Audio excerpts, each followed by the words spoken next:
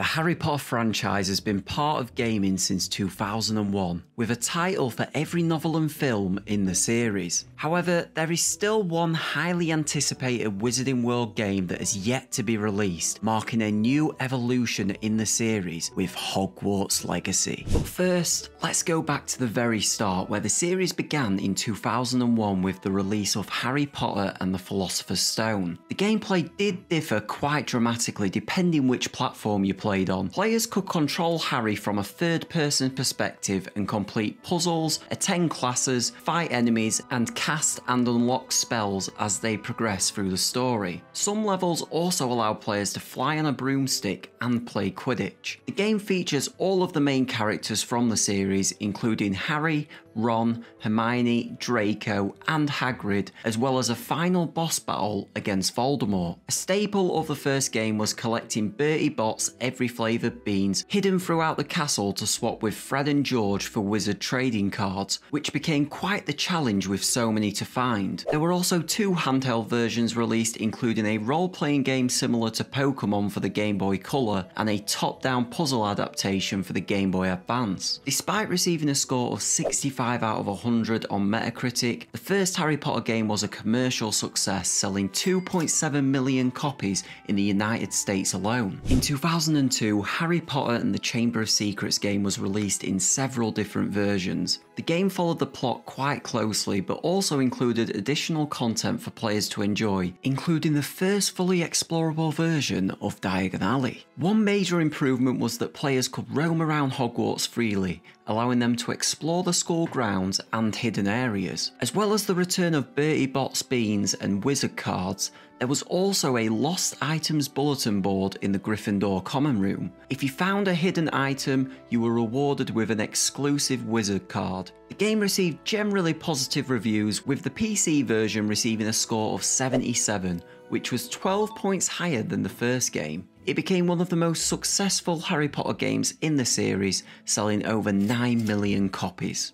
In 2003, Harry Potter Quidditch World Cup was released. Unlike previous games, this one focused on Quidditch matches, making it more of a sports game. Players could choose to play as one of the 4 Hogwarts house teams and compete in the Quidditch Cup against the other houses. The game did include recognisable names for players based on characters from the Wizarding World, which was a really nice touch. If you were successful in the previous tournament, you could go on to compete against international teams in the Quidditch World Cup. This included countries like England, Japan, the USA, France, Germany, Australia, and Spain. Of course, Bulgaria was also available, but required unlocking through progression. The cups were awarded based on total points scored across all the matches, rather than just wins. A version of the game was also released for the Game Boy Advance, offering a more basic experience on the go. Just 1 year later, in 2004, Harry Potter and the Prisoner of Azkaban was released. The game featured new spells and creatures to fight, as well as the addition of new characters such as Sirius Black. Players could explore, complete side quests, uncover secrets, and also had the option to play as Ron and Hermione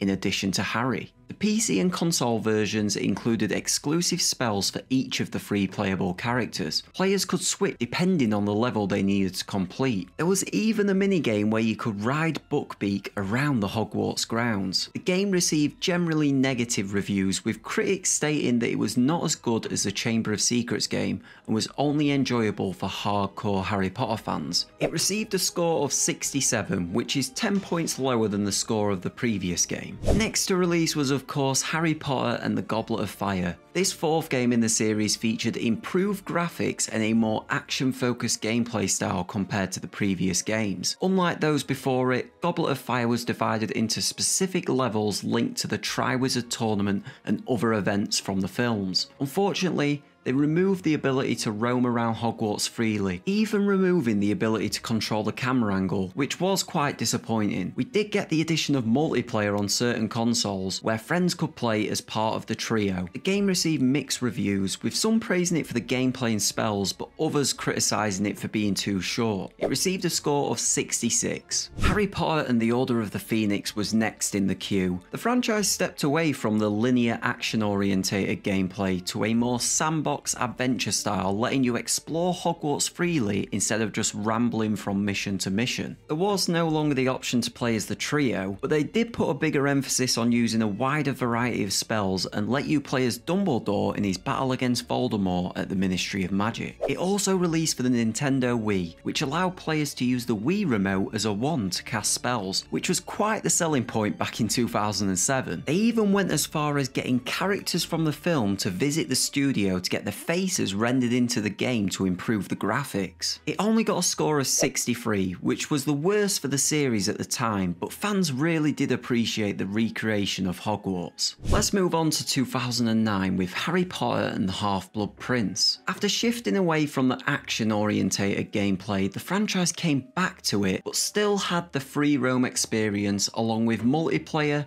Quidditch, and wizard duels. Potions also became a more prominent part of this game, just like they were in the film. While the school grounds are nearly identical to the previous, some new areas were added, including the entrance to Hogwarts. Being able to use Ginny as a playable character for the first time was a really nice touch, along with many of the actors recording exclusive audio for their in-game characters. The Half-Blood Prince only received 1 point higher than its predecessor at 64. The LEGO formula was already well established within the gaming scene by 2010 and was a perfect fit for the Harry Potter franchise. This saw the release of 2 LEGO games, split into years 1 to 4 and 5 through 7. Since the games have a huge focus on exploring, collecting, and puzzle solving, it's no surprise it became a huge hit with fans. The games were also packed with endless content and unlockables, with over 167 characters to discover. Another highlight was that it was playable with friends through split screen mode, which would slightly alter the story if played this way. It should come as no surprise this game got a really high score of 80, surpassing all the previous games in the franchise. Within the same year, we saw the release of Part 1 of the Deathly Hallows. This game is based on the story of Harry, Ron, and Hermione as they set out to destroy the 7 Horcruxes, which meant Hogwarts wasn't even featured. It's significantly different from the previous ones in the series, as it was targeted at an adult audience and focused more on a third-person shooter resembling Call of Duty Zombies more than the Wizarding World. It received very negative reviews with scores of 37 on Metacritic, which is the lowest score of all the Harry Potter games. Part 2 of the Deathly Hallows came just a year later in 2011. The story continues to follow the trio on their quest to defeat Voldemort. It had almost the same gameplay except for some minor changes like the ability to apparate, which lets you teleport in and out of battles. Part 2 only scored slightly better than Part 1 at 43 points. And finally,